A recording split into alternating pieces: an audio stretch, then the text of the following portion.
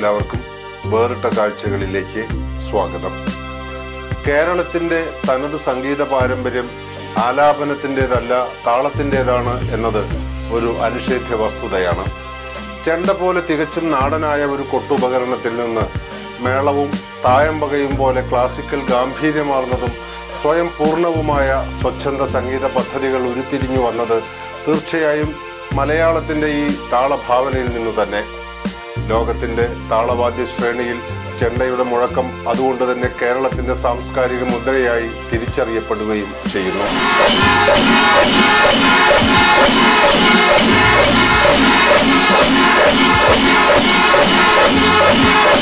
പ്രയോഗത്തിലും ആസ്വാദനത്തിലും സംഘപ്രധാനമാണ് ചെണ്ടവാദ്യം. പുരുഷാരത്തിന് മുന്നിൽ മേളത്തിൻ്റെ ഉത്സവത്തിമർപ്പാണ് അതിൻ്റെ സ്വാഭാവിക പരിസരം. സംഘകലയെന്ന ചെണ്ടയുടെ പ്രയോഗ പാരമ്പര്യത്തിൽ നിന്ന് വ്യക്തിയുടെ കൽപ്പനാധിഷ്ഠിതമായ സൗന്ദര്യ പ്രകാശനമായി അതിനെ കൂർപ്പിച്ചെടുത്തത് തായമ്പകയാണ്. തിരുവല്ലുവാമല കൊളന്തസ്വാമി മുതൽ പല്ലശന പത്മനാഭമാരാർ, ചിതലി രാമമാരാർ, ആലിപ്പറമ്പ് ശിവരാമ പൊതുവാൾ, പല്ലാവൂർ അപ്പുമാരാർ, തൃത്താല കേശവൻ തുടങ്ങി ഒട്ടേറെ കലാകാരന്മാർ തായമ്പകയെ ചെണ്ടയിലെ ഭാവഗീതിയാക്കി മാറ്റി തീർത്തു. ഈ പരമ്പരയിൽ ഏറ്റവും സർഗാത്മകമായ സമകാലീന ശബ്ദപ്രഭാവമാണ് ശ്രീ മട്ടന്നൂർ ശങ്കരൻ കുട്ടി.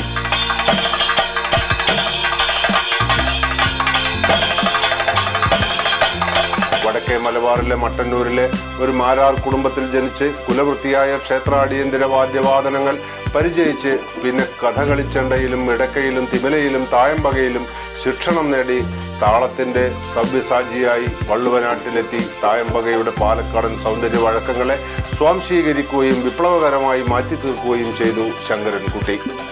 തായമ്പകയിലെ മാമൂലുകളെ സിദ്ധാന്തപരമായും പ്രയോഗശേഷി കൊണ്ടും തിരുത്തിക്കുറിച്ച് വാദ്യകലയിലെ ഐതിഹ്യമായി തീർന്ന മട്ടന്നൂർ ശങ്കരൻകുട്ടിയുടെ ജീവിതവും കൊട്ടുജീവിതവും വേറിട്ട കാഴ്ചകളുടെ ഈ അധ്യായം അരങ്ങിലെത്തിക്കുന്നു.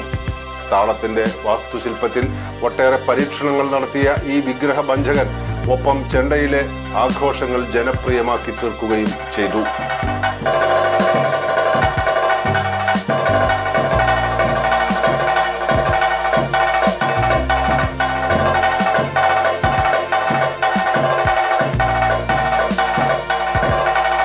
എൻ്റെ അമ്മയുടെ വീട് കണ്ണൂർ ജില്ലയിലുള്ള പെരുമണ്ണ് എന്ന് പറഞ്ഞ സ്ഥലത്താണ്. അവിടെയാണ് എന്നെ പ്രസവിച്ചതെന്ന് പറയുന്നത്. പക്ഷേ എന്നെ സംബന്ധിച്ച് ഞാൻ കണ്ണു തുറന്നപ്പോൾ കാണുന്നതും കേൾക്കുന്നതും അനുഭവിക്കുന്നതും മട്ടന്നൂർ മഹാദേവ ക്ഷേത്രം, ആ ക്ഷേത്രത്തിൻ്റെ അധിപനായിട്ടുള്ള മട്ടന്നൂർ മധുസൂദനൻ തങ്ങൾ, അവരെ ക്ഷേത്രത്തിൽ അടിയന്തര പ്രവൃത്തി വാദ്യപ്രവൃത്തിയാണ്. അത് എൻ്റെ മുത്തച്ഛൻ മുതൽക്ക് എനിക്കറിയാം. മുത്തച്ഛനാണ്, അതിനുശേഷം അച്ഛനാണ്, അതിനുശേഷം ഞാനായി, അതിനുശേഷം എൻ്റെ അനുജന്മാർ, ഇപ്പോൾ ഞങ്ങളൊക്കെ മക്കളും കൂടി അതിന് പ്രാപ്തരായിട്ടുള്ളൊരു അനുഭവമാണ് എനിക്കുള്ളത്. അങ്ങനെ തുടക്കം മട്ടന്നൂരാണ്. അങ്ങനെ ഒരു മാരാര് കുടുംബത്തിൽ ജനിച്ചപ്പോൾ ഞാൻ കേൾക്കുന്ന ശബ്ദവും അല്ലെങ്കിൽ ഞാൻ കാണുന്നതും അമ്പലം, ശംഖിൻ്റെ ശബ്ദം, ചെണ്ട, ഇടയ്ക്ക് ഇത്തരം ശബ്ദങ്ങൾ കേട്ടിട്ടാണ് ഒരു സാധാരണ ചെറിയ കുട്ടിയാകുമ്പോൾ ഈ അമ്മയുടെ താരാട്ട് പാട്ട് കേൾക്കണം എന്ന് പറയുന്നതിനേക്കാളും എന്നെ സംബന്ധിച്ച് ആ താരാട്ടിൻ്റെ ആ ശബ്ദം എൻ്റെ മനസ്സിൽ പതിയുന്നത് ഇത്തരം വാദ്യത്തിൻ്റെ ശബ്ദങ്ങളാണ്. അങ്ങനെ ഒരു 5 വയസ്സ് മുതൽ അമ്പലത്തിൽ എന്നെ എൻ്റെ അച്ഛൻ്റെ അമ്മ എടുത്തുകൊണ്ടുപോയി ഇരുത്തിയിട്ട് ശംഖൂതലും പൂജ കൊട്ടൊക്കെ ഞാൻ ചെയ്തിട്ടുണ്ട്. പിന്നീട് 7 വയസ്സ് കഴിഞ്ഞപ്പോൾ അച്ഛന് തോന്നി കുറച്ച് കൊട്ട് പഠിപ്പിക്കുക. എൻ്റെ അച്ഛൻ ഒരു ബാങ്ക് ഉദ്യോഗസ്ഥനായിരുന്നെങ്കിലും അച്ഛൻ ആ കാലത്തൊക്കെ അത്യാവശ്യം നമ്മുടെ നാട്ടിലുള്ള ചെറിയ പരിപാടികൾക്കൊക്കെ പോയിരുന്നു. അപ്പോൾ അച്ഛൻ എന്നെ തായമ്പ കൊട്ട് പഠിപ്പിച്ചു. 7ാമത്തെ വയസ്സിൽ പഠിപ്പിച്ചു. ആ പഠിപ്പിക്കുന്നതും ഒരു രസകരമായ കഥയാണ്. എന്നെ സംബന്ധിച്ച് ഞാൻ അന്നൊക്കെ 7 വയസ്സ് 8 വയസ്സാകുമ്പോൾ എൻ്റെ താമസം അമ്പലത്തിലാണ്. കാരണം രാവിലെ ഈ നേരത്തെ ശംഖ് വിളിക്കുന്നതുകൊണ്ട് അമ്പലത്തിലാണ് താമസം. അപ്പോൾ 7ാമത്തെ വയസ്സിൽ വന്നാൽ 2ാം ക്ലാസ്സിൽ പഠിക്കും. ആ സമയത്താണ് തായമ്പ കൊട്ട് പഠിപ്പിക്കാൻ എൻ്റെ അച്ഛൻ പുറപ്പെട്ടത്. പഠിപ്പിക്കുന്ന സമയം അച്ഛൻ്റെ ബാങ്ക് ജോലിയൊക്കെ കഴിഞ്ഞ് രാത്രി വീട്ടിലെത്തി ഭക്ഷണം കഴിഞ്ഞിട്ടാണ് ഇരിക്കുക. എനിക്കാച്ചാൽ അന്നും ഇന്നും ഉള്ളൊരു സാധാരണ എല്ലാവർക്കും പലവർക്കും ഉണ്ടാവും. എങ്കിലും എൻ്റെ ഒരു പ്രധാന അസുഖം ഉറക്കം തൂങ്ങാന്നായിരുന്നു. ഊണ് കഴിഞ്ഞാൽ അപ്പോൾ ഉറക്കം വരും. ആ സമയത്ത് അച്ഛൻ കൊട്ട് പഠിപ്പിക്കാൻ തുടങ്ങി. അച്ഛൻ്റെ ഒരേ ഒരു നിർബന്ധം എന്താണോ പഠിപ്പിക്കുന്നത് ആ പഠിപ്പിക്കുന്ന കാര്യം കൃത്യമായിട്ട് കുട്ടി കാണിച്ചാൽ ഉടനെ സമ്മതിക്കും, പോയി കിടന്നോളാൻ പറയും. അപ്പോൾ എൻ്റെ ഈ പഠിക്കുന്നതിനേക്കാളും എനിക്കുള്ള ഇഷ്ടം ഉറങ്ങലാണ്. അപ്പോൾ ഉറക്കിൻ്റെ ഇഷ്ടം കൂടുതലുള്ളതുകൊണ്ട് പഠിക്കാൻ എനിക്കൊരു പ്രശ്നമേ ഉണ്ടായിരുന്നില്ല.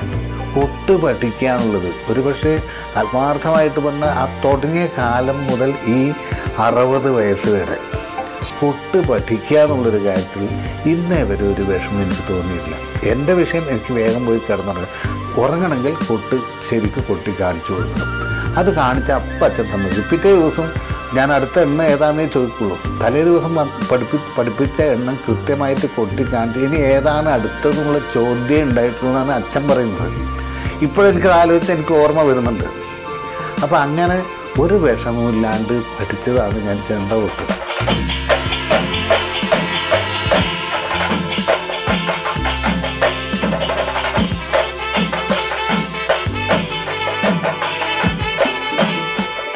ലോകത്തിൽ പഠിക്കാൻ ഏറ്റവും എളുപ്പമായ ഒരു ഉപകരണമാണ് ചെണ്ട എന്നാണ്.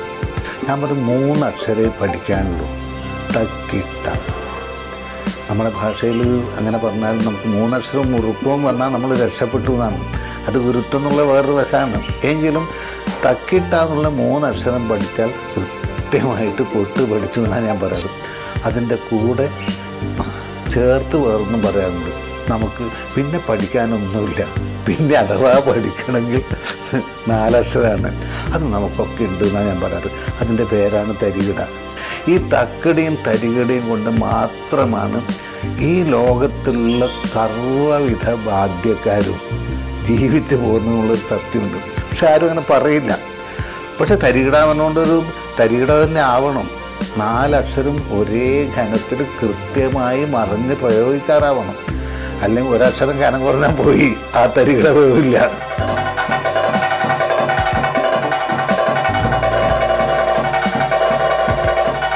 ബാങ്ക് ഉദ്യോഗസ്ഥനായിരുന്ന മട്ടന്നൂർ കുഞ്ഞികൃഷ്ണമാരാരുടെയും കാർത്യായനി മാരസ്യാരുടെയും മകൻ ശങ്കരൻകുട്ടി അച്ഛനിൽ നിന്ന് ചെണ്ടയിൽ ലഭിച്ച പ്രാഥമിക ശിക്ഷണം വികസിപ്പിക്കുന്നത് പേരൂർ ഗാന്ധി സേവാ സദനത്തിലെ വിദ്യാഭ്യാസ കാലത്താണ്. അവിടെ ചന്ദ്രമന്നാടിയാർ, സദനം വാസുദേവൻ എന്നിവരുടെ കീഴിൽ കഥകളി ചെണ്ടയാണ് ആദ്യം പഠിച്ചത്. തുടർന്ന് വള്ളുവനാട്ടിലെത്തിയ ശങ്കരൻകുട്ടി പട്ടരാത്ത് ശങ്കരമാരാരുടെ പക്കൽ നിന്ന് ഇടക്കയിലും പല്ലാവൂർ മണിയന്മാരാരിൽ നിന്ന് തിമലയിലും അവഗാഹം നേടി. പട്ടരാത്ത് ശങ്കരമാരാരുടെ ശിഷ്യവാത്സല്യമാണ് മട്ടന്നൂരിനെ തൃശൂർ പൂരത്തിൽ തിരുവമ്പാടിയുടെ മേളക്കാരനും അചിരേണ പ്രമാണിയുമാക്കുന്നത്. സ്വന്തം കലയോടുള്ള പ്രതിബദ്ധതയും കലാകാരന്റെ സ്വാതന്ത്ര്യത്തെക്കുറിച്ചുള്ള അഭിമാനവും എക്കാലത്തും ഉയർത്തിപ്പിടിക്കുന്ന ഈ മേളപ്രമാണി അതുകൊണ്ട് തന്നെ 3 ദശകത്തിലേറെക്കാലത്തെ തന്റെ തിരുവമ്പാടി പങ്കാളിത്തത്തിൽ നിന്ന് പുറത്തു പോരുകയും ചെയ്തു. എനിക്ക് അന്ന് അവിടെ ചെണ്ട കൊട്ട് പഠിപ്പിച്ചത് പല്ലശ്ശന ചന്ദ്രമന്നാടിയാരാച്ചാനും അദ്ദേഹത്തിൻ്റെ ശിഷ്യനായ സദനം വാസുദേവൻ. അതിനുശേഷം സെക്രട്ടറിയോട് ഞാൻ പറഞ്ഞു, എനിക്ക് നാട്ടിൽ പോയിട്ടൊരു പ്രത്യേകിച്ച് ഒന്നും ചെയ്യാനില്ല, ഇതൊന്നും കൊണ്ടു നടക്കാനുള്ളൊരു അവസ്ഥയും നാട്ടിൽ ഇപ്പോൾ കിട്ടുന്നൊരു സമയമല്ല. അപ്പോൾ ഇവിടെ തന്നെ തുടരാൻ, ഏതെങ്കിലും രീതിയിൽ തുടരാനുള്ളൊരു സൗകര്യം അങ്ങ് ചെയ്തു എന്നാണ് വളരെ സന്തോഷം. അപ്പോൾ അദ്ദേഹം പറഞ്ഞു, ഒരു കാര്യം ചെയ്യാം, ഇവിടെ ചൊല്ലിയാട്ടത്തിന് കൊട്ടാൻ നിൽക്കാം കൃത്യമായിട്ട്, അതോടുകൂടി വേറൊരു സൗകര്യം ഞാൻ ചെയ്തു തരാം. ഇവിടെ അടുത്താണ് പട്ടരാത്ത് ശങ്കരമാരായ താമസം. അദ്ദേഹം ഇവിടുന്ന് ഒരു 2 കിലോമീറ്റർ അപ്പുറത്താണ് താമസം. തനിക്ക് ഇടക്ക കൊട്ട് പഠിക്കാൻ താല്പര്യമുണ്ടെങ്കിൽ ഞാൻ അതിനുള്ള ഏർപ്പാട് ചെയ്തു തരാം. ഞാൻ വളരെ സന്തോഷമായിട്ട് സ്വീകരിച്ച് സെക്രട്ടറിയുടെ കത്തും കൊണ്ടാണ് ഞാൻ അദ്ദേഹത്തെ കാണാൻ വന്നത്. അദ്ദേഹം തിരുവമ്പാടി അടിയന്തരക്കാരനായിരുന്നു. അദ്ദേഹത്തിൻ്റെ ഒരുപക്ഷെ ആദ്യവും അവസാനവും ഉള്ള ഒരേക ശിഷ്യൻ ഞാനേ ഉണ്ടാവുള്ളൂ. പിന്നെ അന്ന് എനിക്ക് ഈ സദനത്തിലെ പഠനം എൻ്റെ മനസ്സിലാകും വളരെ ആഴത്തിൽ പതിഞ്ഞു കിടക്കുന്നുണ്ട്. അപ്പോൾ ഒരു ഗുരുകുല രീതിയിലുള്ള പഠനം ഇല്ല, അതിൻ്റെ ക്രമം എന്താണെന്ന് എനിക്ക് കൃത്യമായിട്ടറിയാം. അപ്പോൾ ഇദ്ദേഹത്തിൻ്റെ കൂടെ നടക്കാവുന്ന തിരുവായ്ക്ക് എതിർവായി ഇല്ലാന്നുള്ള വട്ട എന്താണോ അദ്ദേഹം പറയുന്നത് അത് അക്ഷരം പ്രതി അദ്ദേഹം മരിക്കുന്നവരെ അനുസരിച്ച് അളങ്ങാൻ. അദ്ദേഹമാണ് എന്നെ തൃശ്ശൂർക്ക് കൂട്ടിക്കൊണ്ടുപോകുന്നത്. ഞാൻ മൊത്തം 36 കൊല്ലം പങ്കെടുത്തിട്ടുണ്ട്, തിരുവമ്പാടിക്ക് മാത്രം.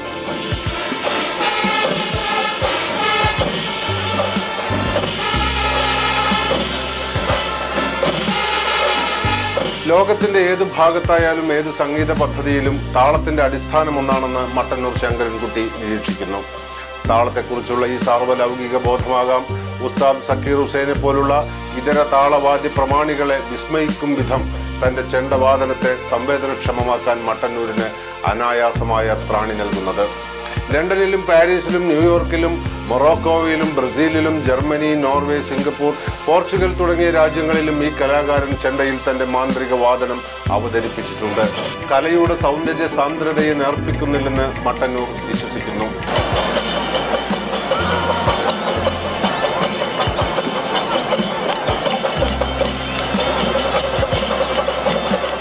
ഒരു ദേശത്ത് നിന്ന് മറ്റൊരു ദേശത്തേക്ക് പോകുമ്പോൾ ഒരു താളം മാറുമൊന്നുമില്ല.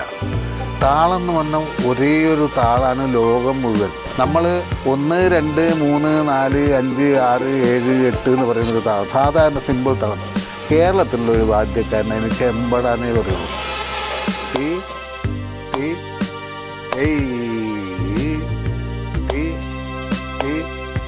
എന്ന് പറയും. ഇവൻ അറിയാണ്ട് മദ്രാസിലേക്ക് മറ്റേ പേർ എന്നാ ചെമ്പട പോട്ടാച്ചാ, എന്നാ ചെമ്പട തിരിയാതെ, ഇത് ആദ്യ താളമാകുമേ. 1, 2, 3, 4, 5, 6, 7,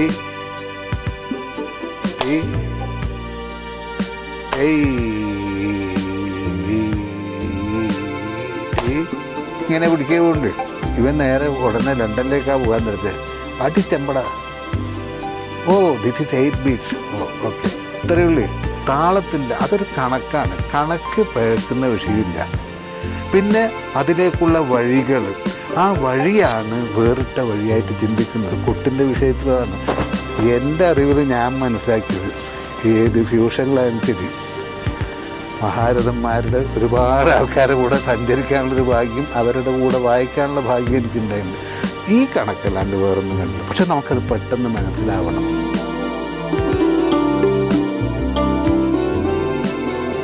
എന്നെ സംബന്ധിച്ച് ഈ പുതിയ രീതിയിലുള്ള മേളങ്ങൾ പെട്ടെന്ന് നമുക്ക് പറഞ്ഞാൽ മനസ്സിലാകും. ശിങ്കാരി മേളം ഒരു അരമണിക്കൂർ സമയം വളരെ താല്പര്യമുള്ള ആളാണ് ഞാനത്. എനിക്കത് ഇഷ്ടമാണ്. കാരണം അതിൻ്റെ ചില സ്റ്റെപ്പുകളും കാര്യങ്ങളും അത് ചെയ്യുന്ന ഒരു, പിന്നെ ശിങ്കാരി മേളം അതൊക്കെ ഒരു കൊള്ളരുതാത്ത മേളമാണ്, നിങ്ങൾ അങ്ങനെ എടുക്കേണ്ടതെന്നാണ് ഞാൻ പറയാം. എന്നെ സംബന്ധിച്ച് വ്യക്തിപരമായിട്ട് ഒരു കലാകാരൻ എന്നുള്ള എനിക്ക് ഒരു അരമണിക്കൂർ സമയം അത് കണ്ട് കേട്ട് നിൽക്കാൻ എനിക്കിഷ്ടമാണ്. കാരണം അതിനവർ കൃത്യമായൊരു ചിട്ടകളുണ്ട്. ആ ചിട്ടകൾ കൊണ്ടു നടക്കുന്ന ഒരുപാട് ടീമുകൾ എനിക്കറിയാം. പിന്നെ അതല്ലാത്ത ചില കൊണ്ടുകിടപ്പ്, അത് ഏതിലായാലും നല്ലതല്ല. പിന്നെ എന്ത് തന്നെയായാലും ഒരു കാര്യം ഉറപ്പാണ്, കേരളത്തിൻ്റെ ചെണ്ട എന്നുള്ള ഉപകരണം അതിനെ വളർത്തിക്കൊണ്ട് വരാൻ ഒരു കാലത്ത് ഇത് സ്ത്രീകൾ തൊടാത്തതാണ് പറഞ്ഞിരുന്നു. ശിങ്കാരി മേളം തുടങ്ങിയതിന് ശേഷം എത്രയോ സ്ത്രീകൾ ചെണ്ട ചോളിലിട്ടിട്ടുള്ളത് അത് ചെണ്ടയുടെ ഒരു അഭിമാനമായിട്ടാണ് ഞാൻ കണക്കാക്കുന്നത്. അവരോട് വല്ലാണ്ട് തുള്ളിച്ചാണ്ടെന്ന് പറയലേ വേണ്ടു, അത് നമുക്ക് പറയുന്നില്ല. 1990 വെള്ളിനേഴി ഗവൺമെന്റ് ഹയർ സെക്കൻഡറി സ്കൂളിൽ കഥകളി ചെണ്ട അധ്യാപകനായി ചേർന്ന മട്ടന്നൂർ ശങ്കരൻകുട്ടി ഈ ജനപദത്തിന്റെ കലാപാരമ്പര്യ ഗരിമയിൽ നിന്നാണ് തന്റെ കല ഓജസ്സുറ്റതാക്കി തീർത്തതെന്ന് ഉറച്ചു വിശ്വസിക്കുന്നു. തായമ്പകയിലെ മലമക്കാവ്, പാലക്കാട് ബാണികളെ നെഞ്ചേറ്റാനും അവയിൽ നിന്ന് തൻ്റെതായ ഒരു കൊട്ടുവഴി കണ്ടെത്താനും ഈ നാടും ഇവിടെ വാണ മഹാഗുരുക്കന്മാരും തന്നെ പ്രാപ്തനാക്കി.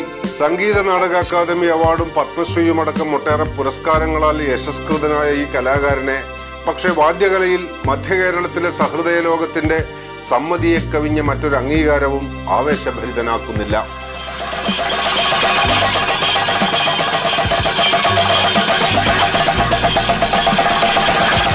1990 മുതൽ 10-24 കൊല്ലം താമസിക്കുന്ന സ്ഥലമാണ് വെള്ളിനഴി. വെള്ളിനഴി പറഞ്ഞാൽ ആദ്യം നമുക്ക് മനസ്സിൽ ഓടി എത്തുന്ന ഉളപ്പമണ്ണവനാണ്. ഇവിടെ വരുന്നതിന് മുമ്പ് ഈ തമ്പുരാക്കന്മാരും ഒക്കെ ആയിട്ടുള്ള ഒരു പരിചയം എനിക്കുണ്ടായിരുന്നു. അങ്ങനെ ഏതോ ഒരു സുഹൃത്താൽ വെള്ളിനഴി ഹൈസ്കൂളിൽ കഥകളി ചെണ്ട അധ്യാപകനായിട്ട് സർക്കാർ നിയമിച്ചു. 90 മുതൽ ഞാൻ വെള്ളിനഴി താമസിക്കുന്നു. 24 കൊല്ലമായി. യഥാർത്ഥത്തിൽ എന്നെ ഞാനാക്കിയത് പാലക്കാടും തൃശ്ശൂരും എറണാകുളവും കോട്ടയം കൊല്ലവും അങ്ങനെ തിരുവനന്തപുരം മുതൽ കാസർഗോഡ് ജില്ല വരെയുള്ള സഞ്ചാരം ഉണ്ടെങ്കിലും നമ്മൾ മുൻപ് പറഞ്ഞ അതേ ഇത് പാലക്കാട് തൃശ്ശൂർ ജില്ല ഇവിടെ വേണം കൊട്ടിത്തെളിയാൻ, ഇവിടുന്ന് മേടിക്കണം അംഗീകാരം. കൊട്ടിൻ്റെ അംഗീകാരം പാലക്കാട് തൃശ്ശൂർ ജില്ലയിൽ നിന്ന് മേടിച്ചു കഴിഞ്ഞാൽ നമുക്ക് എവിടെയും പോകാം. അത് എനിക്ക് കിട്ടിയിട്ടുണ്ടെന്നാണ് ഞാൻ വിചാരിക്കുന്നത്. കാരണം എന്നെ തൃശ്ശൂർ പൂരം 36 കൊല്ലം കൊട്ടാളൊരു യോഗമുണ്ട്. ഇതിൽ പല അംഗീകാരം എന്താ വേണ്ടത്? 6 കൊല്ലം പ്രമാണം. പിന്നെ ഒന്ന് മാറി നിൽക്കട്ടെ, കുഴപ്പമില്ല.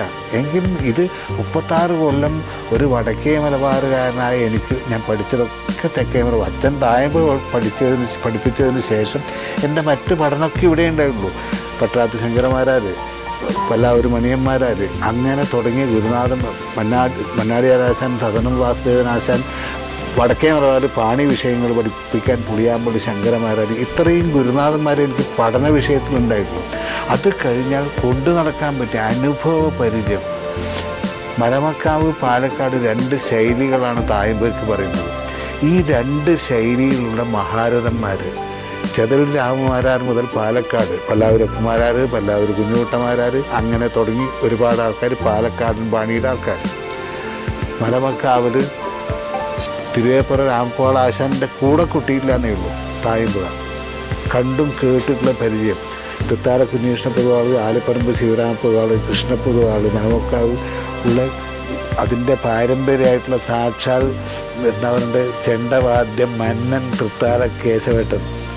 അദ്ദേഹത്തിൻ്റെ കൂടെ 2 കൊല്ലം ഒരുമിച്ച് തന്നെ ഊണിലും ഉറക്കിലും സഞ്ചരിക്കാനുള്ള ഭാഗ്യം. അങ്ങനെ ഈ 2 ശൈലികളും കൊണ്ടുവരുന്ന പൂക്കാട്ട് ദിവാരപ്പുഴ ഉൾപ്പെടെ ഇന്നുള്ള മഹാരഥന്മാരുൾപ്പെടെ രാമൂട്ടിമാരാർ, കല്യാണക്കുളങ്ങാറ്റ്, അങ്ങനെ കലാമണ്ഡലം ബലരാമൻ, അങ്ങനെ തുടങ്ങിയിട്ടുള്ള ഒരുവിധം എല്ലാ കലാകാരന്മാരെയും കൂടെ കൊട്ടാനുള്ള അവസരം അതും കിട്ടിയിട്ടുണ്ട്. അപ്പോൾ അത്തരം ഒരു പരിചയം അതെന്ന് വെച്ചാൽ എൻ്റെ ഒരു വാദ്യ അന്വേഷണം എന്ന് വേണമെങ്കിൽ പറയാം. ഗാന്ധിജിയുടെ സത്യാന്വേഷണ പരീക്ഷകൾ എന്നൊക്കെ പറയുന്നത് മാതിരി വാദ്യാന്വേഷണ പരീക്ഷകൾ എന്ന് പറഞ്ഞ ഒരു തെറ്റില്ല ഇല്ല. കാരണം ഞാൻ അനുഭവിച്ചാൽ ഞാൻ ചെയ്തതാണ്.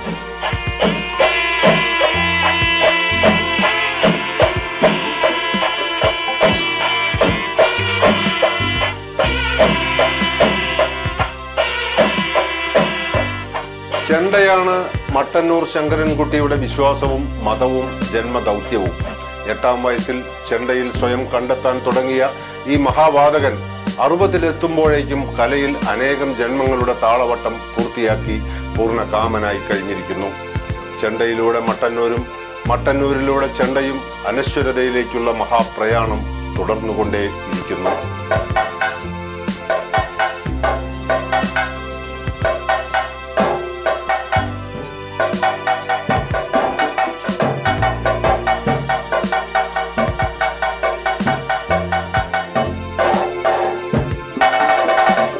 ഇനിയൊരു ജന്മം ഉണ്ടെങ്കിൽ ഇതൊക്കെ തന്നെ വേണ്ടു. അടുത്ത ജന്മം ഇന്ത്യയുടെ പ്രധാനമന്ത്രി ആവണം വിചാരമില്ല. നമുക്ക് ചെണ്ട കൊണ്ട് ഏതൊക്കെ പ്രധാനവും മന്ത്രിമാരും ആകാൻ പറ്റുമെങ്കിൽ അത് മാത്രമേ നമ്മുടെ ഒരു പുനർജന്മം ഉണ്ടെങ്കിലും അതൊക്കെ തന്നെ വേണ്ടു. കാരണം ഈ ജന്മത്തിൽ തന്നെ ഞാൻ 100% സംതൃപ്തിയുള്ള കലാകാരനാണ്. ചെണ്ട മാത്രമാണ് എനിക്കത് തന്നതും. ആ ഉപകരണത്തിൽ കാരണം അത് തുടങ്ങിയ കാലത്തുള്ള പ്രാരബ്ധങ്ങളും വിഷമങ്ങളും എനിക്കറിയാം. അതിന്ന് മാറിയിട്ട് വേറൊരു വ്യാപാരത്തിന് ഞാൻ പോയിട്ടില്ല. ചെണ്ട കൊണ്ട് ലോകത്ത് മുഴുവൻ നടക്കാൻ സാധിച്ചിട്ടുണ്ടെങ്കിൽ അതിന്ന് തന്നൊരു സംതൃപ്തി അത് 100%. അത് ഞാൻ എൻ്റെ കുട്ടികളിലും കൂടി കൊണ്ടു കിടക്കുന്നത്. ഇപ്പോൾ പലർക്കും പറയാറുണ്ട് കുട്ടികളെ കൊണ്ടു കിടക്കുക, കുട്ടികളെ കൊണ്ടു കിടക്കാനാണ് ഇപ്പോൾ മട്ടന്നൂരിന് കുറച്ച് താല്പര്യം എന്ന് പറയുന്നവരുണ്ട്. ഞാനതിൽ അഭിമാനിക്കുന്ന ആളാണ്. കാരണം ഒരു ഡോക്ടറുടെ മകനെ ഡോക്ടറാക്കിയാൽ അത് കേമം, എഞ്ചിനീയർമാരെ മക്കളെ എഞ്ചിനീയറാക്കിയാൽ അത് 1ാം തരം. ചെണ്ട വായിക്കുന്ന ആളിലെ ചെണ്ട കൊട്ടി നടക്കുന്ന ഒരു കലാകാരൻ തൻ്റെ മക്കളെ അതാക്കാൻ പാടില്ലെന്ന് എവിടുത്തെ നിയമാണെന്ന് ഞാൻ ചോദിക്കാറുണ്ട്. ഞാനത് അഭിമാനിക്കുന്ന ആളാണ്. എൻ്റെ ആൺകുട്ടികൾ 2 പേരും ഇപ്പോൾ പേരക്കുട്ടികളൊക്കെ വരുന്നുണ്ട്. ഈ വിഷയത്തിൽ തന്നെ വരും. ഈ വിഷയത്തിൽ വരുന്നുണ്ടെങ്കിൽ ഞാൻ തീർച്ചയായിട്ടും ഇതിൽ തന്നെ വന്നാൽ മതിയെന്ന് ഞാൻ പറഞ്ഞ് അവരെ മനസ്സിലാക്കുകയും ചെയ്യും. പിന്നെ അല്പം ലോകപരിചയത്തിൽ ചില വിദ്യാഭ്യാസം അത് ഇന്നത്തെ കാലത്ത് അത്യാവശ്യമായിട്ടൊരു കാര്യമാണ്. ഒരു ഡിഗ്രി എടുക്കാനൊരു വിഷയമില്ല. ചെണ്ട കൊട്ട് പഠിച്ചാൽ കണക്കിൽ 100%. ഞാൻ പണ്ട് തോറ്റു എന്നുള്ള കണക്കാക്കണ്ട, പക്ഷെ ചെണ്ടയിൽ തോറ്റില്ല. അപ്പോൾ കണക്ക് വിഷയത്തിൽ ചെണ്ട മതി, കൃത്യ കണക്കാണ്. അല്ലാണ്ട് കുട്ടിയെ താളത്തിന് പോകും, താളത്തിന് പുറത്ത് പോയി എന്ന് പറഞ്ഞാൽ അത് കണക്കിൽ പെടില്ല എന്നാണ് അർത്ഥം. അപ്പോൾ കണക്ക് പഠിക്കാൻ ഏറ്റവും നല്ല ഉപകരണം ചെണ്ടയാണ്. ഓൾത്തിപ്പ പഠിക്കാൻ നല്ലതാണ്, എല്ലാം നല്ലതാണ്, അരത്മെറ്റിക് എല്ലാം നല്ലതാണ്. അപ്പോൾ ആ പഠനവും കൂടി ഒരു നിർബന്ധമാണ്. കാരണം വരും കാലഘട്ടത്തിൽ നിങ്ങൾ കമ്പ്യൂട്ടർ എങ്ങനെയാണ് ചെയ്യാൻ പഠിക്കണം. അത്തരം കാര്യങ്ങളും കൂടി പഠിപ്പിച്ചാൽ ചെണ്ട കൊട്ട് അവർ ഇതിൽ കൂടി കാണിച്ചു തരും. കാരണം അവരെ ബുദ്ധി ആ രീതിയിൽ സഞ്ചരിക്കും. അപ്പോൾ ചെണ്ട എന്നുള്ളൊരു വിഷയം ലോകത്തിൽ ഒന്നാം തരം ഉപകരണം ആണ് എന്ന് കാണിച്ചു കൊടുക്കാനുള്ള എല്ലാ ശ്രമത്തിലും ലോകരെ മുഴുവൻ അതിലേക്ക് കൊണ്ടുവരാനുള്ള ശ്രമം ഞാൻ നടത്തും. അതാണ് എൻ്റെ ജന്മസുഹൃത്തും, അതാണ് എൻ്റെ വിശ്വാസം. അതിനുവേണ്ടി ഞാൻ നടന്നിരിക്കും.